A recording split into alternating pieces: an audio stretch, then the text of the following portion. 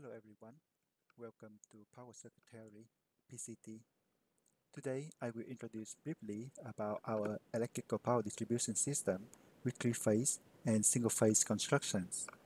Then I will explain the course outlines, what you will be able to achieve from PCT. We are using electricity every day and most of the loads are single-phase with two terminals, as you can see here. The third one is earth connection for safety purpose. The usable voltage here is well known, 230 volt or 200 volt. When it comes to high power loads such as motor, we use three-phase electricity which consists of three hot wires and a neutral wire. On the left hand side, we can see the voltage waveforms of the two systems. For single phase, the voltage of L2 to neutral is shown here as the yellow line. It is a 50 Hz sinusoidal waveform. For three-phase system, we have two more voltages, L1 and L3, which are in red and blue, leading and lagging L2 voltage an angle of 120 degrees.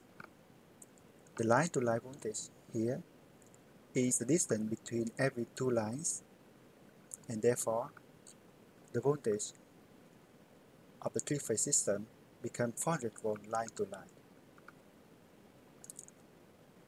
The neutral line N here is a very special one because it normally carries very small current and thus it has very low loss. For the single phase load, on the other hand, the neutral line needs to carry the same current as the hot line. Therefore, the neutral line here explains the benefit of the three-phase system over the single-phase one. These figures illustrate a popular power system.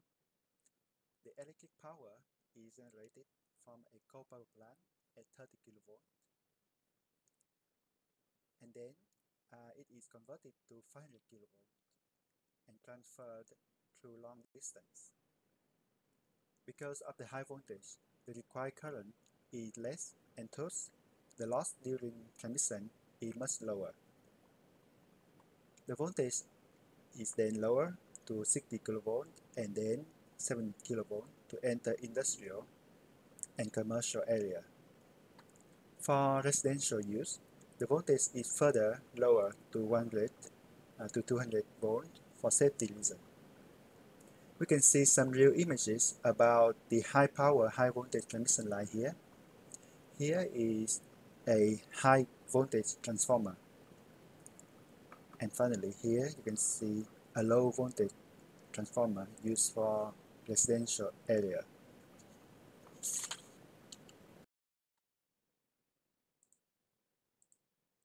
So this is the subject outline of PCT. First, we learn how to model the power components such as resistive loads, inductive loads, capacitive loads, and transformers. Then we will model the power flow based on the per unit system, which is very useful to analyze power transmission system with many transformers included. After that, we learn about transmission line model and its parameters, how to calculate them.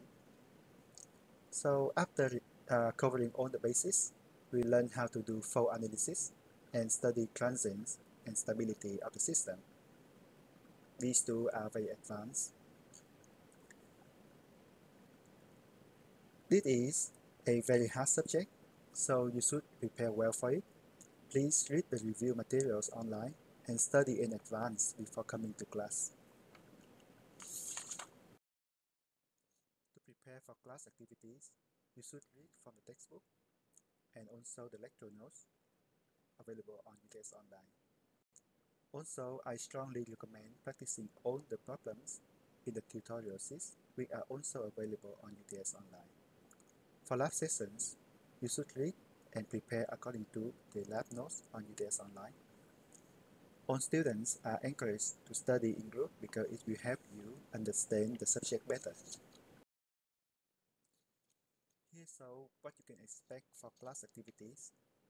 A lecture will start with a 20-minute open book quiz, so do not come late. Then I will give feedback accordingly, and students will do cross-marking.